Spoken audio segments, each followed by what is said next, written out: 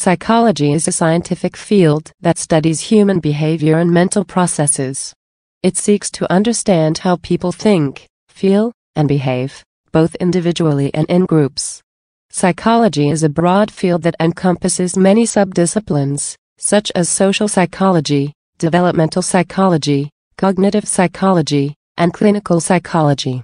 It draws on many other areas of science, such as biology, neuroscience, and sociology. Psychologists use a variety of research methods to study human behavior, including experiments, surveys, and case studies. They may also use neuroimaging techniques to study brain activity and understand the biological basis of behavior. Psychology has many practical applications, such as the treatment of mental health disorders, the development of educational programs, and the design of marketing campaigns.